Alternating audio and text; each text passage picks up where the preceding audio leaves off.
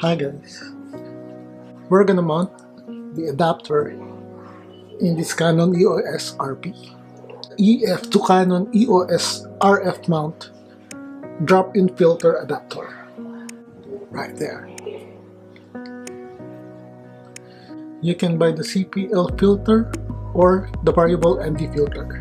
Let's open this and you'll see the filter inside.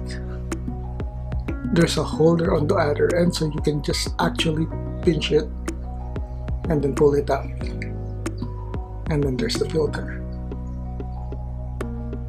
Let's mount this in this Canon EOS RP,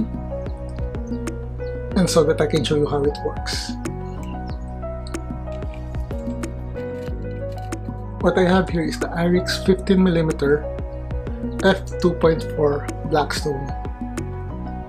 Let's mount the lens on this drop-in filter adapter.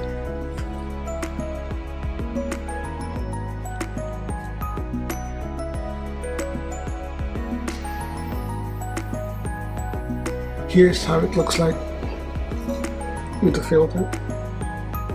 I'm shooting this video using the Canon EOS RP with drop-in filter mount adapter. I'll start to rotate the dial in this drop-in filter and you can see how the CPL works.